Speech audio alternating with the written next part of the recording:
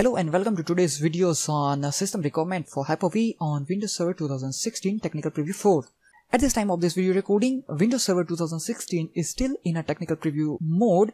So if Microsoft adds certain new features with Windows Server 2016 RTM, then the system requirement may be different from this video demonstration. Hyper-V has a specific hardware requirement and some of the Hyper-V features have additional system requirements.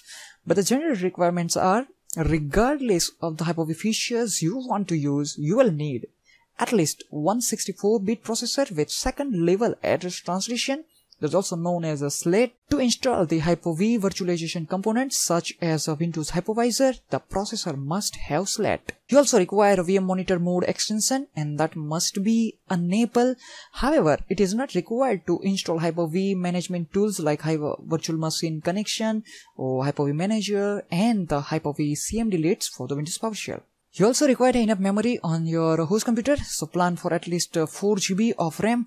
More memory is better. You will need enough memory for the host and all virtual machine that you want to run at the same time. Virtualization support must be turned on in the BIOS or UEFI, and also hardware assisted virtualization is required.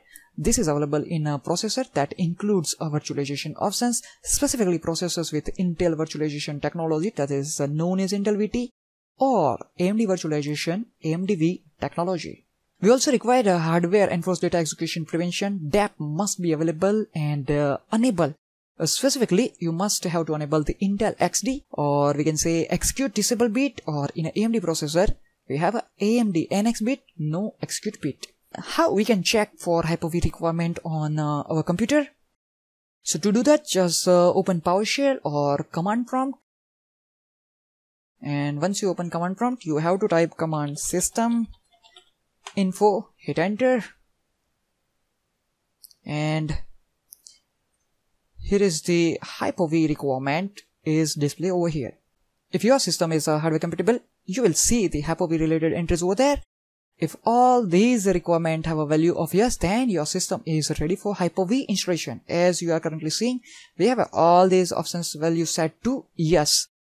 If some of these values have a value of no, such as virtualization enabled in a firmware and data execution prevention available, then you may have to enable them in your system BIOS or UEFI. The second level address translation, this are hardware properties. So if these do not display a yes value, then you either have to upgrade your system processor if that is possible, or you can select a different system with a compatible processor architecture. And there are some different requirements for specific features like discrete device assignment and shielded virtual machine. That's new with Hyper-V 2016.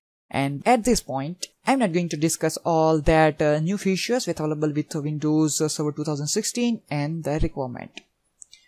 So that's it for this video demonstrations. Thanks for watching this video. In the next video, we are going to see how to install and configure Hyper-V rule on Windows Server 2016.